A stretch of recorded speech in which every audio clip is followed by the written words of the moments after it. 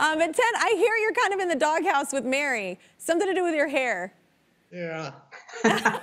Yeah, it started, I'm up here in Canada right now in quarantine because I came up to visit Mary, and so I'm 2 weeks into this quarantine.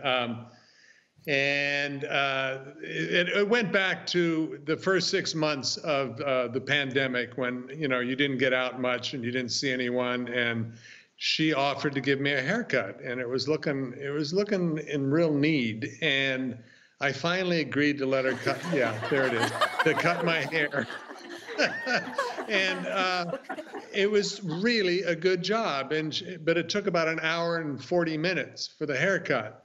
Wow. And she did it for me 3 times. And then towards about a month ago, somebody who's a friend who's actually a professional barber came over to the house, and we were outside socially distancing and all of that.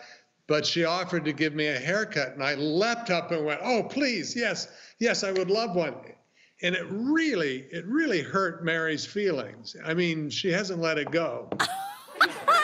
I feel terrible. She was like, "What do you mean? Why are you leaping up for joy?" Yeah.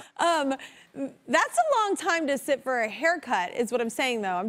I might be a little Team Ted on this one. That's a long time. Well, no, each hair was beautifully cut. She's an artist. Yeah. You can't fight art. I got you.